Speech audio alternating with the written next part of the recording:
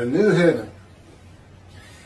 Eli Wiesel said in regard to God and the Holocaust in the lost version of Night, "This time we will not stand as the accused in court before the divine judge. This time we are the judges and he is the accused. We are ready. There are a huge number of documents in our indictment file. They are living documents that will shake the foundations of justice." Job was also ready to indict God. Job wanted God to explain to him why he, as a righteous man who followed the Lord's commandments, had so many bad things happening to him. I am sure that God is quite pleased with creation because he is perfect. And all things he creates are perfectly what he wanted for him.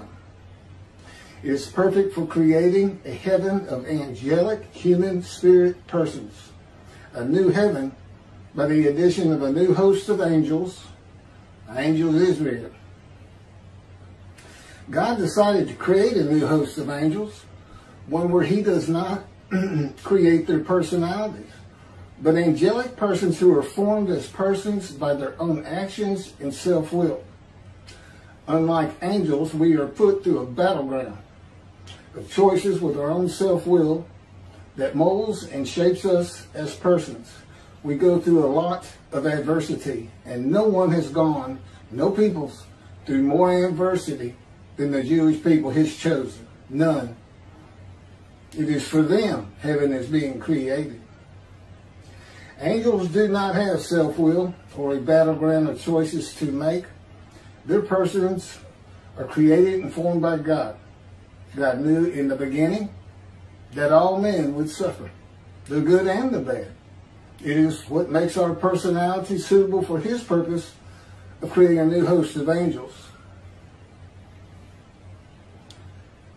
This is Isaiah chapter 65, verses 17 through 19. "For behold, I am creating a new heaven and a new earth. The former things shall not be remembered. They shall never come to mind. Be glad, then, and rejoice forever in what I am creating. For I shall create Jerusalem as a joy, and her people as a delight. And I will rejoice in Jerusalem and delight in her people. Never again shall be heard there the sounds of weeping and wailing. No more shall there be an infant or graybeard who does not live out his days. He who dies at 100 years shall be reckoned a youth, and he who fails to reach 100 shall be reckoned accursed. They shall build houses and dwell in them. They shall plant vineyards and enjoy their fruit. They shall not build for others to dwell, or plant for others to enjoy. For the days of my people shall be as long as the days of a tree. My chosen ones shall outlive the work of their hands. They shall not toil to no purpose. They shall not bear children for terror, but they shall be a people blessed by the Lord, and their offspring shall remain with them." That's Isaiah 65, verses 20 through 23. So in verses 17 through 19, God is speaking of a spiritual heaven that he calls Jerusalem. Verses 20 through 23 are what heaven was believed to be like for the people of the ancient age in the Middle Ages. God's scripture is written for eras gone by and eras to come. People of ancient times in the Middle Ages thought of the dead coming back to life and living long lives in a brutal, savage time of humanity. Planting vineyards and enjoying the fruit and not having it taken by others.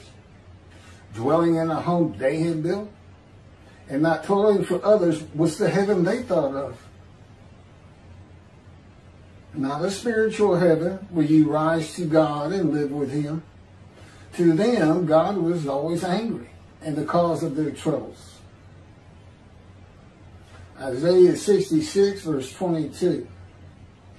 For as the new heaven and the new earth which I will make shall endure by my will, declares the Lord, so shall your seed and your name endure. God says he's creating a new heaven and a new earth. The new earth will be just as this earth is when this earth is no more. When the final judgment of entry to heaven is made by the Creator, who holds the souls of all men in his hand. The new heaven, with the seed and name of Israel, shall endure. And God will rejoice in Jerusalem and delight in her people, while the new earth is being formed. God calls the new heaven Jerusalem as a direct reference to heaven being for the Jewish people, with the name Israel shall endure. I am sending an angel before you to guard you on the way and to bring you to the place that I have made ready. I'd like to point out when the verses 20 through 23 for the people of antiquity in the Middle Ages, because that's where their beliefs were. We know, according to science today, nobody lives to be 100 and is accounted a youth. If they were accounted a youth, that would mean the lifespan had just raised to 1,000. That doesn't happen. That's how you know it's for them. But somehow, these phrases get worked into the Messianic era. And that's where Judaism has just fallen down. And just completely lost their way. Completely lost their way.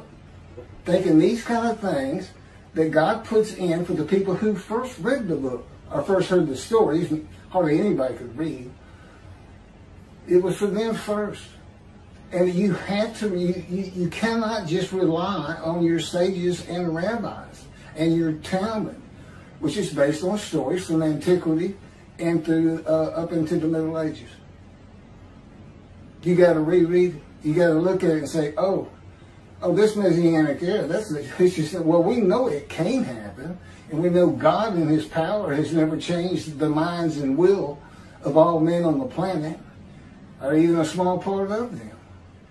We have to rethink this. Hey, I know. Let's look at the covenant of friendship that comes with Moshiach. And God returns to his temple, and the angel of the covenant that you desire delivers the covenant of sin forgiveness.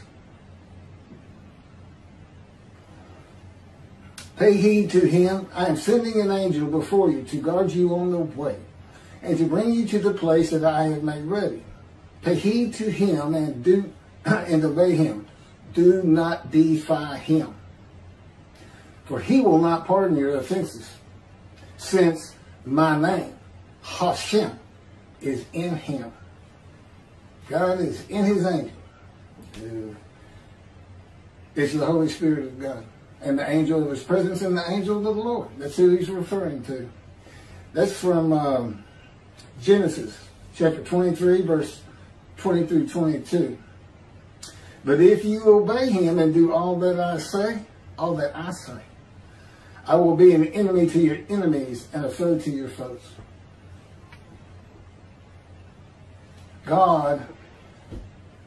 God's presence. And you find this in Isaiah 63. Judaism doesn't recognize it, so it doesn't exist. There's an angel of his presence. An angel of his presence. That is also, in the next verse, the Holy Spirit of God, who is grieved if the Israelites disobey him. Grieved. Holy Spirit is a person. Judaism doesn't recognize that, and it causes all kinds of interpretive problems and commentary problems in other areas. This is the best way to describe it. Angel of his presence. Wherever God's presence is, the angel is. Okay? Wherever his Holy Spirit is, God is. I mean, my spirit's always with me. Doesn't take off and come back at other times. You know, you're in your spirit. Your spirit's in you. Okay, here's the elements, like a cloud of God's presence. It's his mind. Okay, it's where he feels he is, just like us. Wherever I go, my mind goes, and wherever I'm at, that's where I feel I'm at. The angel, God created an angel, and instead of a body that is human form with wings, His body is the Spirit of God. He is both the angel of his presence and the Holy Spirit. And he is a person.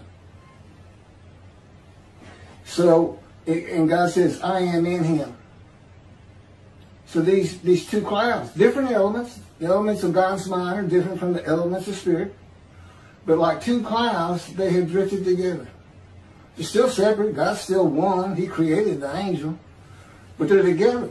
So when the Spirit alights upon a man and enters him, so does God himself, his very presence.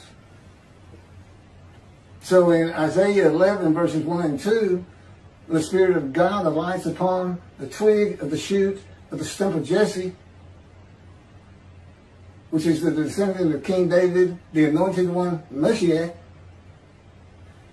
God alights upon him too.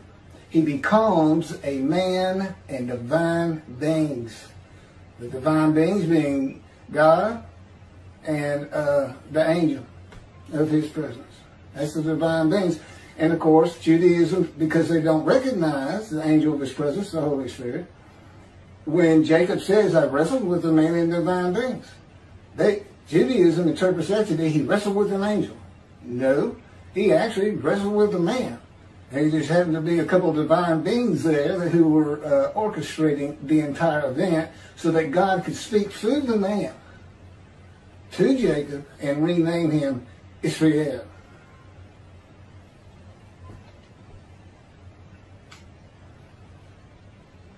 In heaven, now I had to give you all that for this. In heaven, God is in you as my name is in the angel of his presence. That is what is meant when God says, before they pray, I will answer. While they are still speaking, I will respond. He knows what you're going to do and think before you do anything.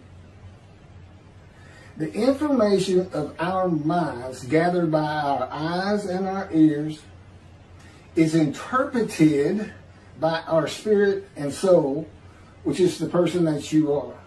A soul is like DNA that combined with spirit creates a person. So basically, you can't just have a soul. If you see a reference to soul or spirit, it's really a reference to a person. And it's a combination of both of them.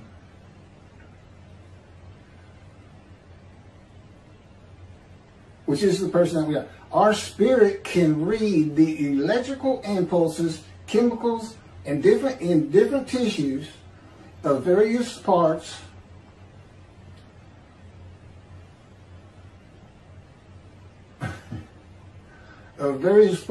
God dictated all this to me. And I got to read from it. I'm required to. I get to ad lib or I get to summarize things, but pretty much I'm required to get the way he wanted it to exactly to sound read, and I'm having a problem. Okay, spirit is a very complicated element of the unseen realm of God.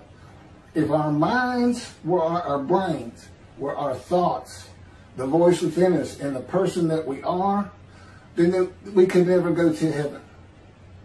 We would die, never to awaken again, as our minds, our brains, go to dust. You don't have a mind in heaven. God has to be the information of your mind. And in my capacity as Elijah, who God, for this very reason, for this very day, this is why he specifically took Elijah to heaven. He's the only person in the Hebrew Bible specifically taken to heaven. And he returns in the day of the Lord. What's he supposed to know? Everything that you want to know about spiritual heaven. The creation of angels. The creation of the angel of his presence. How does God do that? How does he make persons that don't have a world that go through things like we do? And we go to school, we start in kindergarten or preschool, on and on as we develop. He makes persons in an unseen realm. And many people have heard me say he controls my thoughts. And he does. because he's showing me what it's like in heaven when he is the information of your mind. Now, it's much more detailed with me because he's been with me and within me and without me from birth, him and the Spirit, the angel. So they can literally be me and not vary to where I can't really tell the difference. But my thinking as a human being is not like it is. It's not like it was any longer. I'm not like anybody else on this planet. He is proving to me because he wants me to teach it to the Jewish people who seem to ignore the spiritual heaven, as though the Christians got a monopoly on it. They just, you know, everything's about Messianic era, and oh, it's going to be so great. No, it's not going to happen. It's just not going to happen. It's because your rabbis, your sages, didn't understand the writings for the eras of antiquity, for those people of high ignorance who could not read and just listen to stories. A man can live to be, you know, 1,000. If you say a man of 100 is but a child, then, you know, times 10, if you were going to live to be 100, it'd make you 1,000. It's not going to happen. They didn't know that. We do. And if anybody thinks God's going to come down and start doing things different than he's ever done, well, they got that wrong too. He's God and he doesn't change. In other words, he's not going to come down and take every racist, bigot, all peoples of the world, and all of a sudden they love the Jew. He's been working on me for 13 years, and I can barely, and there's been a great change in me and my personality. But, you know, he didn't create human beings to be able to do that. In other words, he can't even do it. He said, now, I could make a creation with persons. Well, that would be a possibility. He said, but I don't want that. He said, I want every Jew that comes to the heaven with the name Israel shall endure to go through what all other Jews do. You're going to have a Messianic era and all of a sudden there's no adversity? My Jews will be like the Gentiles. I don't want those people. It's not what I'm looking for. You understand? I mean, it can't be that hard to understand. It's not going to happen. And he's livid about it. He's livid that they hadn't figured it out, that I got to come tell him. An atheist for 50 years. 50 years. Before I even picked up a Bible. And that was because God said, let's go to the bookstore and pick up a Tanakh for you. And I said, what's a Tanakh? I didn't know anything. I had avoided religion and God like a plague the entire life. So that's who's teaching you all this. And you know why? Because I'm Elijah. I've been in this fire of refinement that is in other videos. And the entirety of the time it's teaching me and taking me on visions. I've seen the heaven. I promise you, you don't want to miss it. Every Jew on this planet is sin-free right now. But you better get back to observant Judaism or go to observant Judaism so you can remain sin-free. Avoid the evil inclination. Honor God because he has forgiven all your sins and iniquities and he remembers them no more. He's given you a clean slate. Let's all start over. Just got back. Here's my covenant of friendship. Here's the things I'm going to do. And one of them is I'm going to place my sanctuary amongst you. He knew back when that Ezekiel wrote that covenant of friendship in chapters 34 and 37, there would not be a temple here. And that's what Elijah is told to do in Malachi 3. Clear the way for me. Clearing the way is having the third temple built. That's a heck of a task. But nobody wants to hear about Elijah. Well, Elijah. We don't know if he comes before or after Moshiach. King Moshiach. There's no King Moshiach. Rambam. Well, I'm going to get to Rambam. I'm about to do a video on him and his 2 chapters of King Moshiach that he fabricated and made up. Because he's a shepherd. There's almost nothing on him.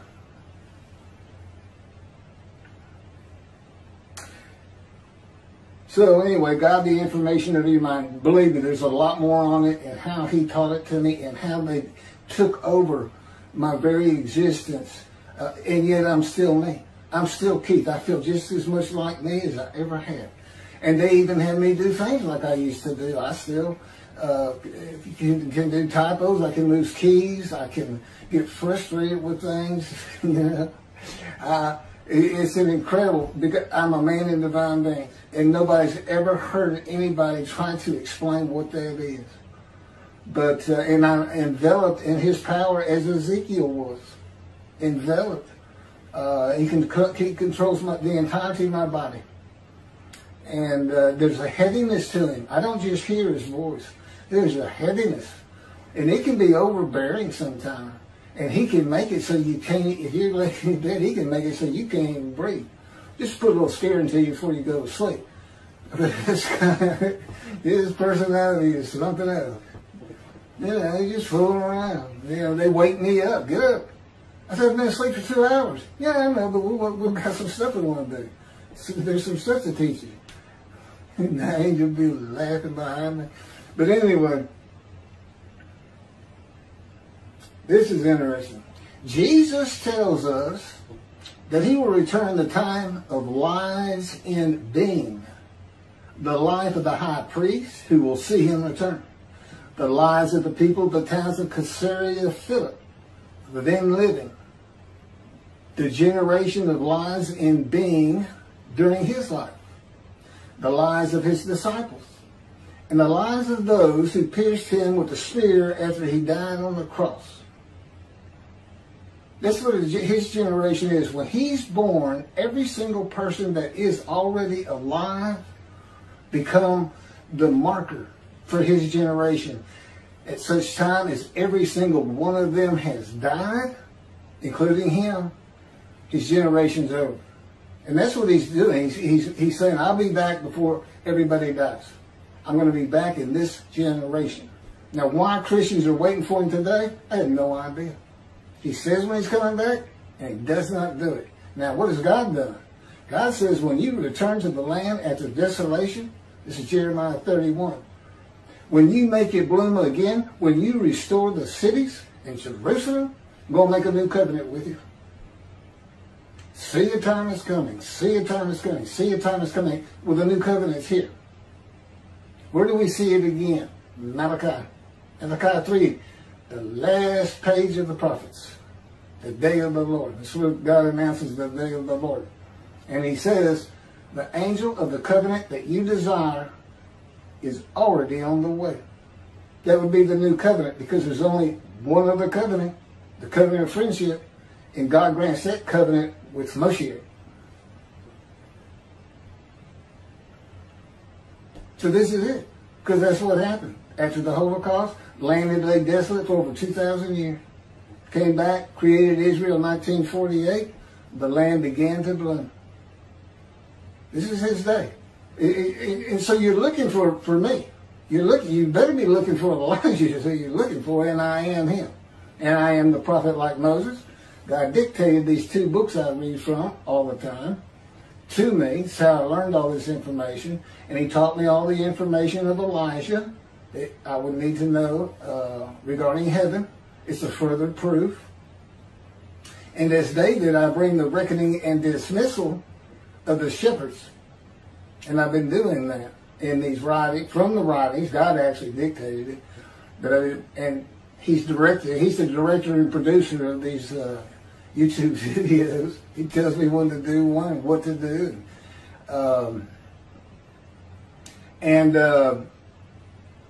If necessary, since we got to get another temple, third temple for God to return to, Jews to come back, and He said, okay, I'm coming back. You know, I always want to live with y'all.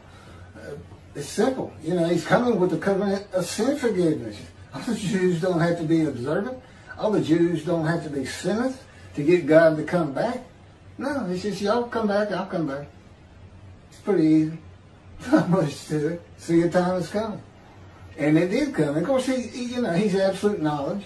And he knows everything absolutely about humanity from the beginning to the very end.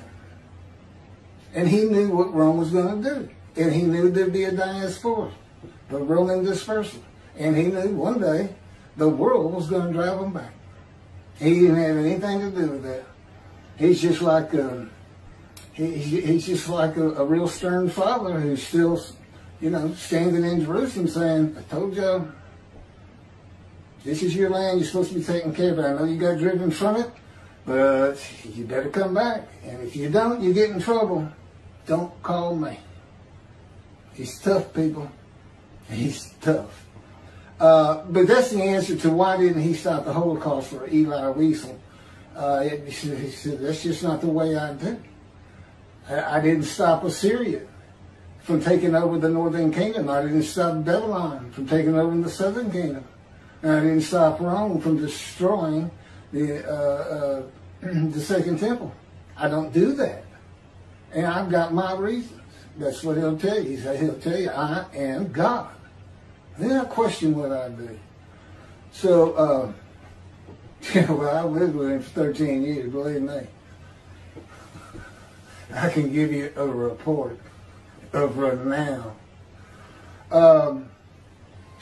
They're all dead now. All these people Jesus references, they're all dead now for close to 2,000 years. Jesus spoke 5 prophecies of his return with a specific time frame. Lies in being. The measuring lies. And the prophecies failed. The Apostle Paul said, for the Lord himself shall descend from heaven with a shout, with the voice of the archangel, and with the trump of God, and the dead in Christ shall rise. Then we, which are alive and remain, shall be caught up together with them. Their bodies disappear in the clouds. This is the rapture. To meet the Lord in the air. And so shall we ever be with the Lord. Jesus said he was coming back quickly. On the last page of the Holy Bible in the book of Revelation, Jesus says, behold, I come quickly. Blessed is he that keepeth the sayings of the prophecy of this book. Revelation chapter 22, verse 7. And behold, I come quickly, and my reward is with me, to give every man according to his work shall be.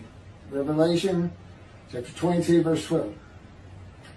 He which testifieth these things saith, surely I come quickly. Amen. Even so come, Lord Jesus. Revelation chapter 22, verse 20.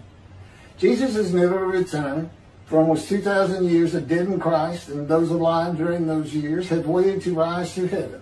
His prophetic announcements did not happen. There are no Christians in heaven, according to Christianity. The time for a quick return has long since passed. There's no reason or foundation to believe by faith or otherwise that he will ever return. Heaven is only for the Jewish people.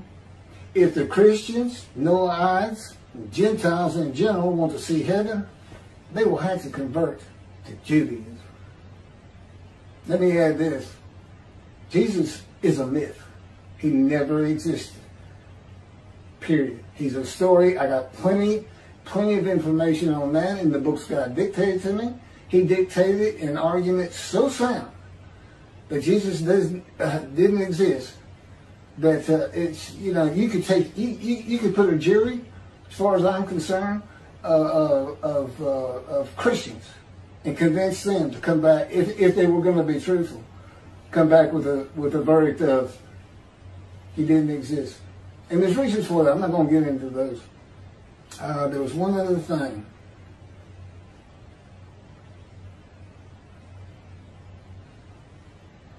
Okay, so there are no Christians in heaven according to Christianity. That's according to Judaism too. I'm building a heaven with the name Israel shall endure. I said I'm not creating a heaven where humanity will endure. It's not in there. So if you want to go, you got to convert and be a Jew. Christians. And again in chapter 51, my description of me as God's righteous servant begins in 52 and completes in 53. In chapter 51, God says to his people, I'm taking my cup, my bowl, my cup of I'm taking my cup, my bowl of reeling from you and giving it.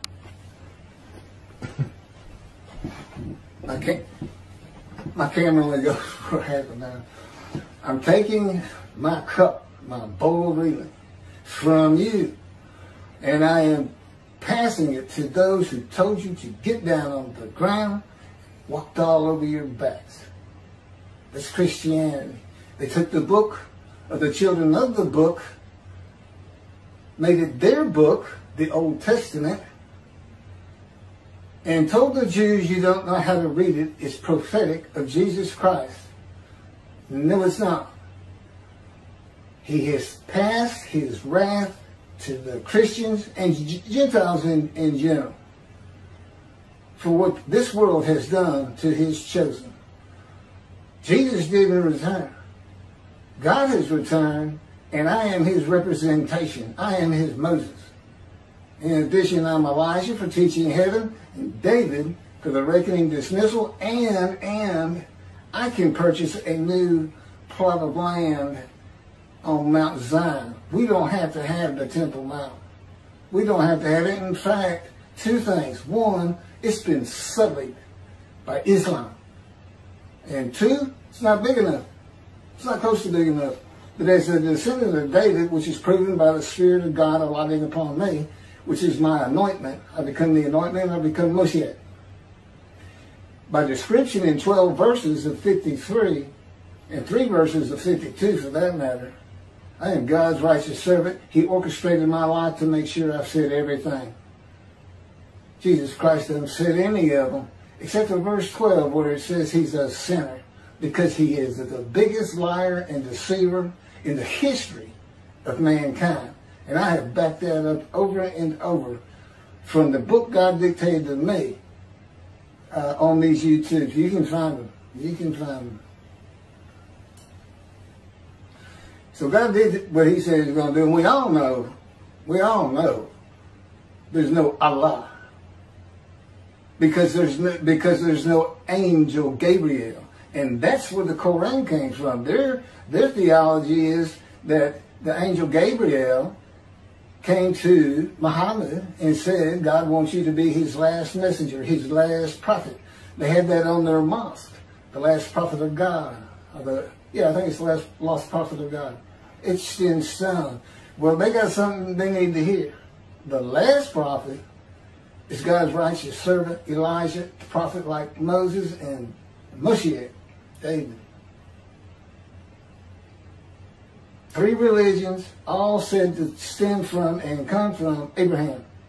Well, guess what?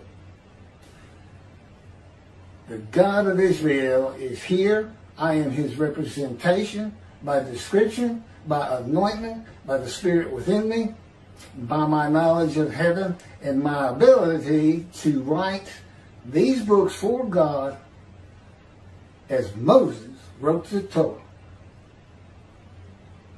Enjoy heaven. I've been there so many. I know everything about it. I've seen the very room that will be mine. I've seen the meeting places. I've seen the creation of the new earth. I've seen what God's going to do. He's going to have another chosen. It's going to be a repeat. And if you're a Jewish person, you don't think you don't want to sit on your balcony and watch creation? All I saw was the beginning with volcanoes and tectonic plates moving, this and that, when I was actually in my room from a bay window. But even I'm interested to watch that. What was it really like for the Israelites, the Hebrews and the Jewish people, and how it involved, and what was it like in the 1950s and 60s for this next group? Are they going to go back to the promised land without being go through a Holocaust? It's going to be really interesting. You don't want to miss this. Then to heaven. And I've had a lot of lessons there. God can put me in a vision in a snap. And he also sends pictures to my mind, for instance, throughout everything I've said in here. They just, it's not a vivid watching TV vision. It's not a vision that I'm in. But it's just pictures of what I'm talking about to keep me from getting off track. It's like, go this way, man. And of course I got this written down, but I mean, that's true in regular life and everything I do. picture visions is what I call them. And that's because they control my mind so much and teaching me that in heaven I can do this too. Again, you know, my experience is going to be different from anybody else's because they know my mind from the beginning, from birth, and they don't follow people like that. They can know anybody they want to have something to do with, and know everything they need to know about you just by, quote, looking at you. And so this is very important. What you want to do is get back to or begin observant Judaism. You want to learn as much as you can. This is part of writing Torah in your heart. Remember, you've been forgiven of all sins, and we got a temple to be built. And if I don't get it done, when God comes, He's coming with utter destruction. Now, He's already here, but what He's saying is, when my temple should have been ready, that's when I'm coming. And if it's not there, I come with utter destruction. And what He's also really saying is, if you don't get that temple built, the Middle East is going to destroy you eventually. You build that temple, they know I'm in it. That's why you'll never be defeated and dispersed again. So that's just a decision the Jewish people and the government of Israel is going to have to make one day. You know, I don't know how long it'll be before I ever make it there. It's been real slow. But we'll see. You never know when things can just turn and we finally get a believer. You know, I'm supposed to make the many righteous, and I'm quite certain I will because it's Scripture. It's prophetic from God. But it's slow. It's very, very slow. People, you know, I know observant Jews pray for Moshiach daily. And, you know, he shows up. Isaiah 53 says that's where he's described. That's what the sages said. They knew you had to have a description of a man. Moshiach, Moshiach, come, Moshiach, come. Hell, well, I'm here. You're reckoned with and dismissed. Now, it's as though they don't even know that. And they're preaching this Messianic era. And people fall into that trap. They don't think about utter destruction. Well, we don't have to listen to him. We're going to have a perfect, the world's going to love us. We're going to be exalted. Everybody's going to realize that we've been right about God all along. Nobody's going to have to work. The whole world will exist, but to know God. No, it's not. Don't fall for that tripe that comes from the rabbis, from misreading eras of antiquity and Middle Ages versus ages of reasoning, being able to think, stepping outside of the box. You're not going to have a resurrected dead. That can't happen. You're not going to have the dust of the Israelites who were slaves turn in to human beings. You know how many people you're talking about? And the government of Israel would have to take care of them. It couldn't do it. It wouldn't even be close. It would destroy Israel if such were a true thing. Trying to tell people of a great ignorance such a fun story. And people coming out of the grave. They didn't know that people couldn't come out of the grave. They didn't know that. We do. And everybody gets embalmed anyway. Sorry. It's just, and dust can't turn into a body. But we're going to make Judaism more realistic before it's my life said and done. I'm 64. My proof for Isaiah 53:10, God chose to crush him with disease, that if he would offer himself for guilt. And there's a lot to that nobody knows. I mean, you can know it. It's in the book and it's on YouTube. Offer himself for guilt and give him long life. I came down with colon cancer. I fought it for a year and a half. They removed it from my belly. And I took the chemo. I survived it. But it spread to my lungs. It metastasized. It was untreatable when they saw it. And they said, a month. It won't be long. Prepare to die. And I never seen a doctor again since that day. I left the hospital and it crushed me. I quit work, started spending my savings. I didn't care about anything, just waiting to die. And that was when the planes hit New York 20 years ago. God crushed me with my disease. And he's told me about it now. He crushed me with disease because I've been given long life. It doesn't even affect me. And that's scientifically impossible, by the way, in case you don't know. It takes the power of God himself. And that's the proof, because that's a hard one to prove. I can prove how much I've been wounded, a man is suffering, familiar with disease. I can prove all that. But, you know, it gets, that's a tough one. How do we know you offered yourself for guilt? And of course, nobody knows what that means until now. I'm the only man who's ever been able to explain it. I'm not going to go into it. This video is getting too long. But it's out there already. And that's my proof of it. I was supposed to be dead, and that was 20 years ago. I'm still here. And I'm doing all this. And I got all this information where I'm trying to straighten Judaism out, and I back it up with the scripture itself. I back it up with telling them, this is how you read the Bible, Jews, rabbis. You cannot believe that a man of 100 years is thought of as a youth. Those kind of things don't happen. Don't be foolish like all that. You know, you're not that far away from the foolishness of the human sacrifice religion, Christianity. You're not that far away with some of this stuff. And to be honest, I believe most religions end up with a utopia. I was an atheist for 50 years. As I said, God was with me the entirety, and he was orchestrating my life. He didn't want me to associate with any kind of religion. He wanted a blank canvas to paint the knowledge of his book within me.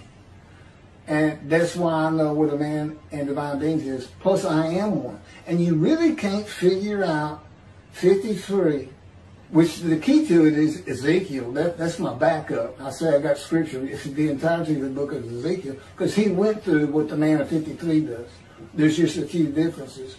And nobody's ever seen that. You have to be going through it. And plus, you got to have God explain it to you. And I could have read the Bible, Hebrew Bible, 100 times, and I couldn't have come up with anything better than it has been come up with thus far. But no, I've got the answers, because I have the author. The author is God himself. Every bit of it. It's not just the Torah. Every prophet wrote his book, so to speak. If the prophet couldn't get it done, he had another man do it in that prophet's name. Every prophet was a man in divine beings. And there's a lot of other information like that I have that is the proof of who I am. Now, we know Jesus isn't coming back. They're not the religion of Abraham. We know that Islam basically just plagiarized the Hebrew Bible, putting in their own social mores and this and that and this. But they basically just plagiarized it. There's no angel Gabriel. Even in the Hebrew Bible, the book of Daniel, he's just a man. He's just a man in a vision. And of course, I'm now with God, and I know never was an angel Gabriel, period. Now, the Christians kind of puffed, they took what was in Daniel and they mentioned him some more as an angel. This man became an angel because of Christianity. Then Islam picked up on the angel, and then they came up with the Quran. Now, it's the God of the Jewish people, the God of Israel. And he's here, and I got to get a temple built, because if I don't, I'm going to feel I'm responsible for the deaths of today 7 million Israeli Jews. Because if I don't get it done, if I don't clear the way, and of course he has to direct me, he's going to come, utter destruction comes to the land. You will be defeated and dispersed again. That's how serious this is. Thanks for listening. I got to do 2 more of these tonight, guys. I have fun doing it, but I get tired.